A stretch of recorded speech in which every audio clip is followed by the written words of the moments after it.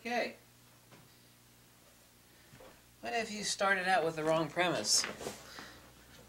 I'm going to expend part of the rest of this month over a few videos here and there. I've already done many. Everybody keeps wanting me to do the double slit experiment, explaining it away, which I already have done. I've shown in videos previously that I can use just a single needle and pass coherent light directly on top of that needle, and I will get the exact same cancellation and additive patterns on the wall as the so-called double slit experiment. Explaining the double slit experiment is both, it's like my book on magnetism. It's like, well, magnetism is really simple.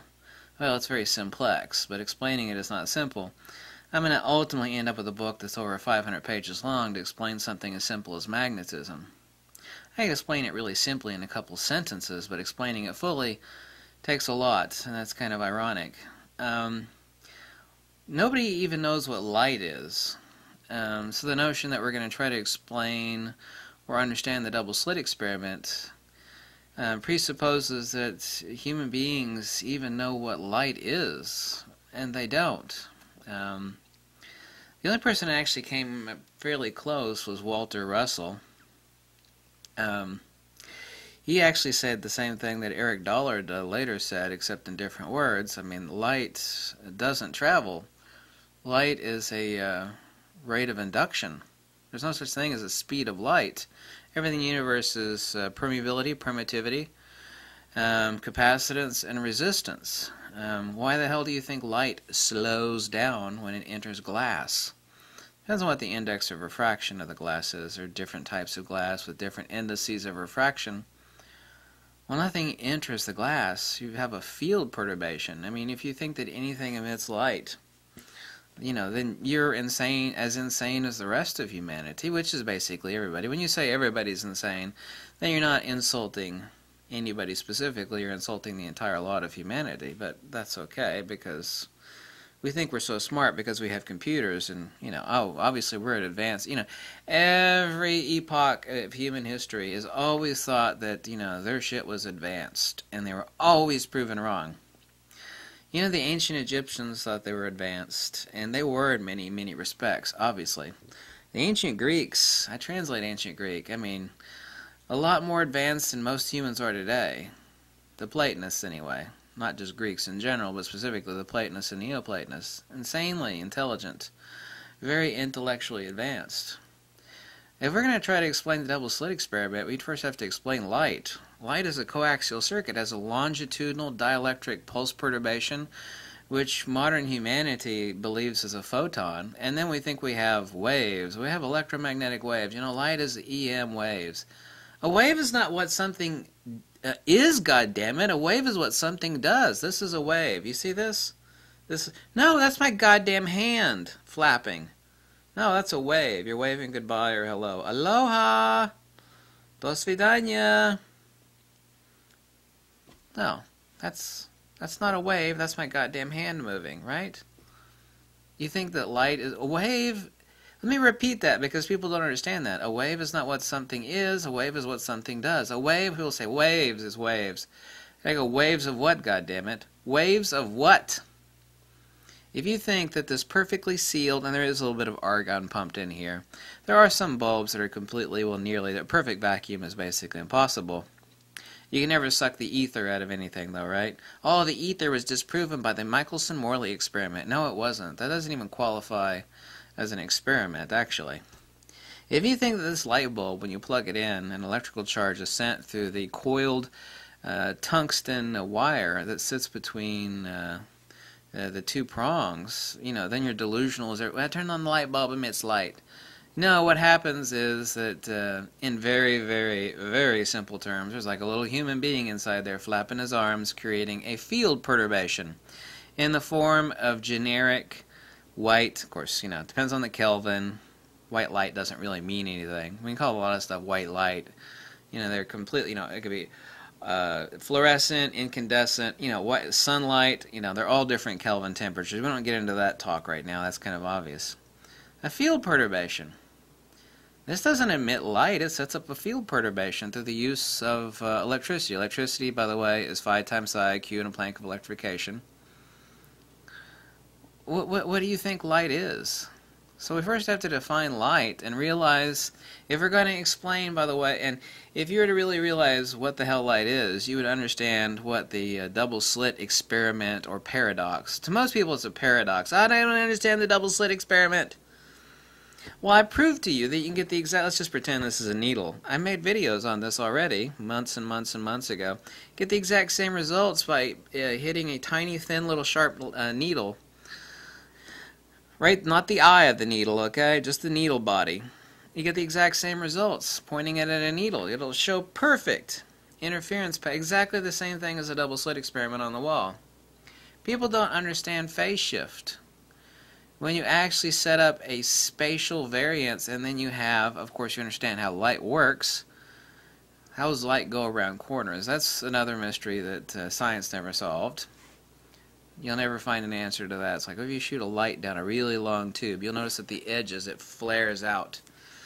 You'll find a lot of nonsense hyperbole about that. If you understand that light is not something that's traveling, okay? We think of light as like, you know, tiny little unicorns being emitted.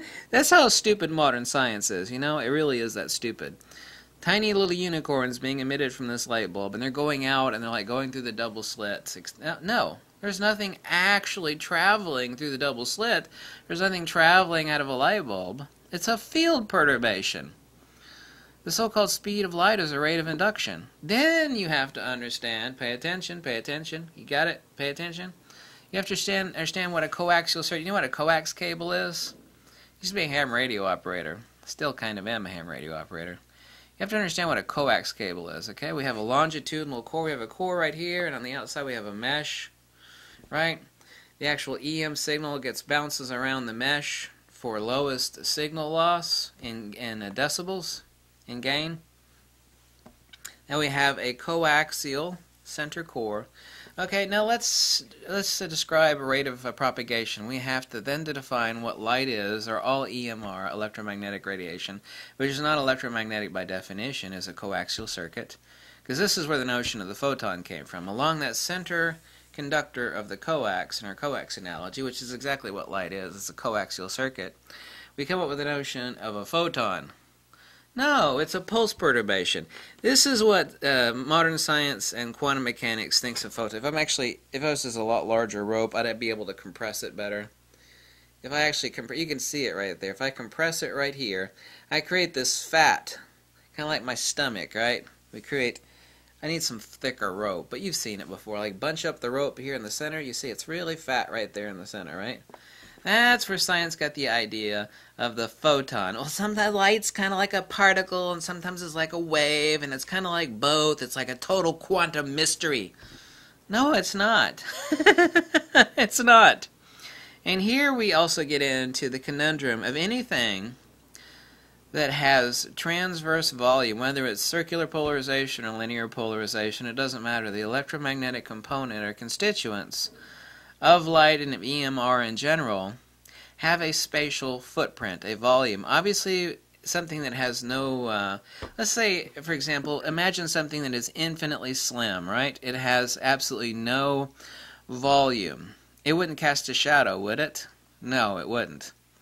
EM casts a shadow, in you will, in the analogy of the emission of light. Therefore, it has a rate of induction. Anything that actually has a spatial volume, specifically anything that has magnitude, has therefore a limit, and that limit is its rate of induction, which is what we call the speed of light. But it's not a speed at all, it's a rate of induction. It means that anything that has a magnitudinal volume at any frequency or any wavelength, whether it's circular polarization or linear polarization, must suffer a maximum rate of induction, which is the speed of light. But it's not a speed, it's a rate of induction.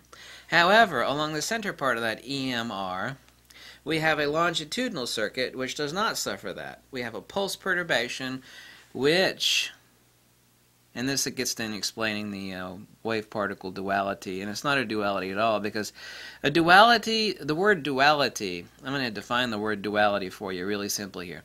Duality means something that stupid human beings don't understand, because there's absolutely nothing in the purest parts of fundamental nature and field mechanics that has any connection to a duality. Nature does not deal in duality. That's like saying Mother Nature has got her hand out in friendship on one hand, and on the other hand she's got a knife ready to stab you in the back. And that's the duality. She's both friendly and a murderer. Well, that's kind of true. It's like birth, old age, and death, right? That's something else. Mother Nature doesn't deal in duality. Now let's imagine a coaxial circuit. Let's just take the center conductor. Well, the center conductor has no spatial volume, therefore it must have instantaneous action at a distance. That's true. This is why dielectric impulses have been measured to travel, and they don't travel at all, it's a rate of induction, infinitely faster than the so-called speed of light. Eric Dollard talks about this, worked in electrical systems, and Nikola Tesla talked about it too. I mean, the speed of light is not a maximum, it's not a limit, it's a rate of induction. And if you eliminate the transverse components of light, and then of course you don't have an EMR, you don't have electromagnetic radiation, you're able to travel faster than the speed of light. Let's just demonstrate this here. Preferably, I'd want to use something solid like this, okay? Anything that happens on one side instantaneously happens on another, right? Same thing with a piece of rope, right? Any sort of pull or tug on one end or the other, that's a longitudinal. That's the coaxial, the center conductor of light, of EMR. Okay. What about the transverse vibrations of light, EMR? Well, it's not instantaneous, and here we have the rate of induction, or the so-called speed. So, instead of this number, what if I do this? Well, there's a delay. If I start something here, it doesn't hit until over there with a delay, right? Instantaneous, delay, right? Delay, delay, instantaneous. Let me see. Instantaneous, delay, delay, delay. Let's see. So anything that partakes of a transverse perturbation, i.e. electricity and magnetism, and electricity is a hybrid, because electricity is phi times psi equals Q in Planck of electrification. It's dielectricity and magnetism. This is how electromagnet works too. Electricity doesn't turn into magnetism. Electricity actually drives an electromagnet through the loss of its dielectric component. Then the only thing that's left is magnetism. You feed enormous amounts of electricity into a coil, let's say a large electromagnet out on a scrapyard. Electricity doesn't turn into magnetism. It doesn't induce a magnetic charge. What happens is that electricity loses its dielectric component, which is lost in counter space, in the coil. And what is left is what happens when you dump an enormous amount of dielectricity. See, if electricity is dielectricity and magnetism, that means once you dump out the dielectric component of electricity, the only thing you're left with is enormous amounts of magnetism. That's how an electromagnet works, by the way. Yes, that's something else people also don't understand. Feed an enormous amount of electricity, you lose this dielectric component, the only thing you're left with is magnetism. Explaining the wave-particle duality, which is not a duality at all, nor is it confusing, nor is it perplexing, stems from the fact that humanity and science, so to say, science is a quest for truth, but science is not on the quest for truth. It's on the quest for peer-reviewed, mutual circle jerking. All these people do is get together and they try to agree on something. You know, the holistic quest for truth has been lost ages and ages ago. You'd first have to define what the hell light is. And nobody knows what light is. So when you talk about the double-slit experiment and the wave-particle duality,